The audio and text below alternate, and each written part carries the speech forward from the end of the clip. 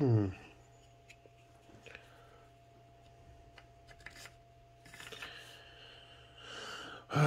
where did I have this before? Let's see.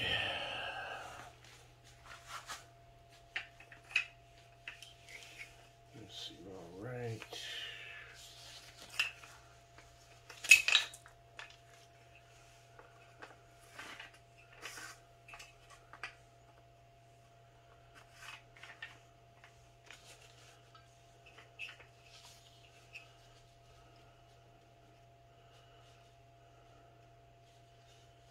Right about there.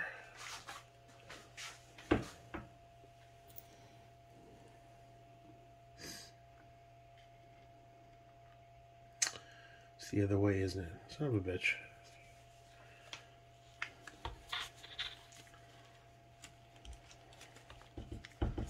Get out of there, you bastard. Let's see.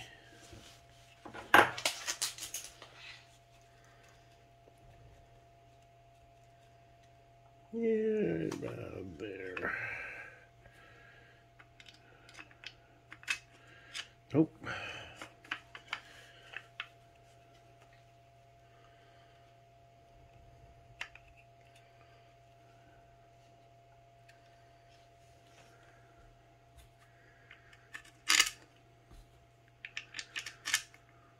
Okay. Oh. Goddamn camera's always getting in my way. All right, let's get you on there.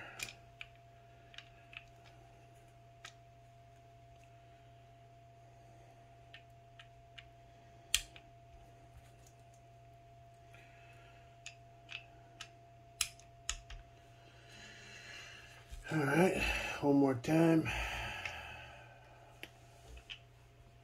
Make sure it's where I want it.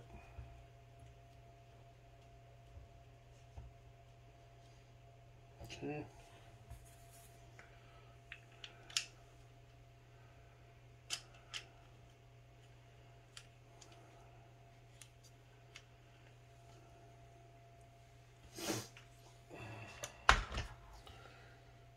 And of course, there we go. Good.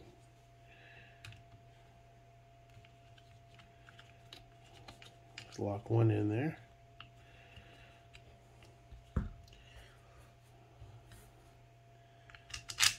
Barely hand tightened.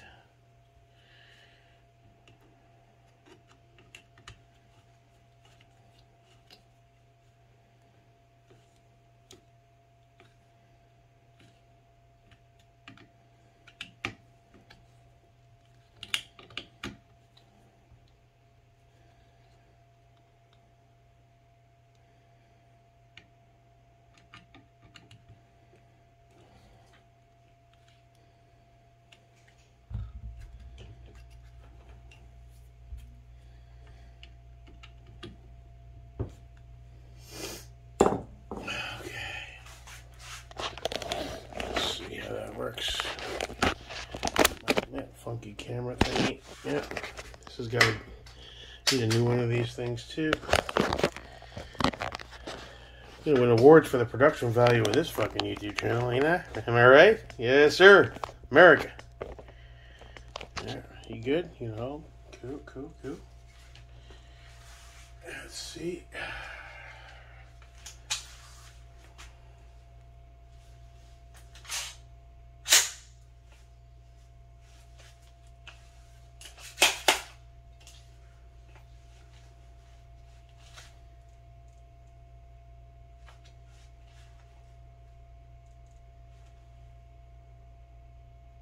And that glass and that stone are just amazingly clear. Turn my check out. Woo! That reticle, so bright.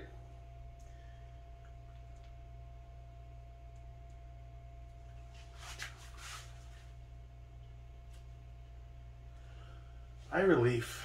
Can I go any far forward with this? I think it's pushed up about as far as it can go.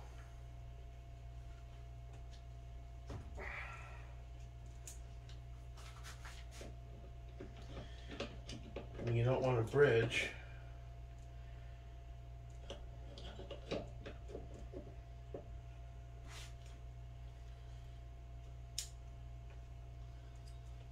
Gotta tighten that one up a little bit.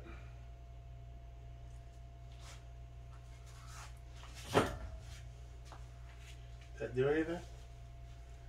Yeah, a little bit. A little touch forward. The base is not bridging.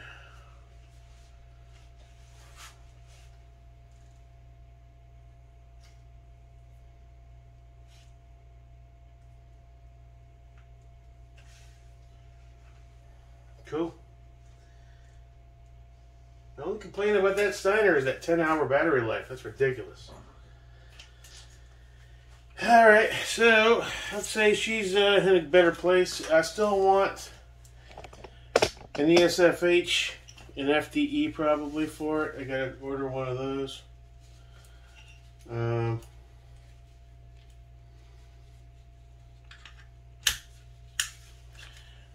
get an empty American mag for now.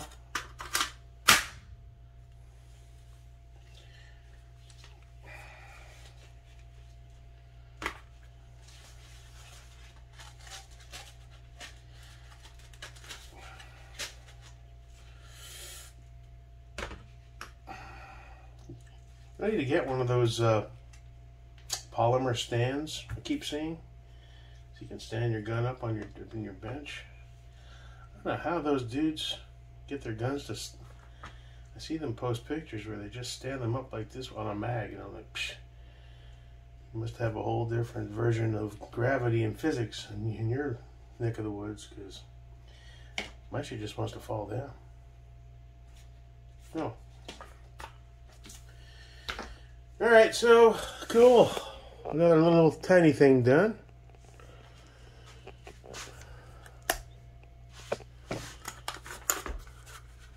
Put a live mag in there carefully.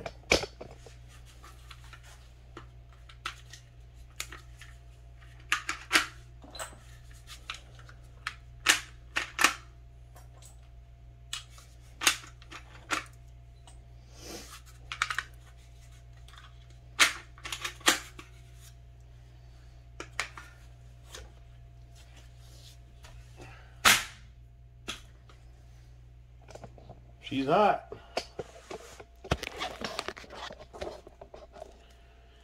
I gotta get that other camera thing. Start using that. It's a big bitch though. This one's cool because it's so easy to move around. It's just a shame the thing broke early on. You don't like these buckles on these slings, do you, buddy? Ah, son of a bitch. Yeah, it's always something. This won't. There we go. Alright. One other tiny little bitty thing down and 1,000 more things to do. Also have to learn how to become proficient shooting the damn things. Piece of cake. Alright. So the reason I keep going back and forth on the barrel on this guy is because part of me, originally I had the 10.5 Sons of Liberty in there. This is a 10-inch combat rail, I believe, right? I got 1,000 tape measures, but I never have one when I need one.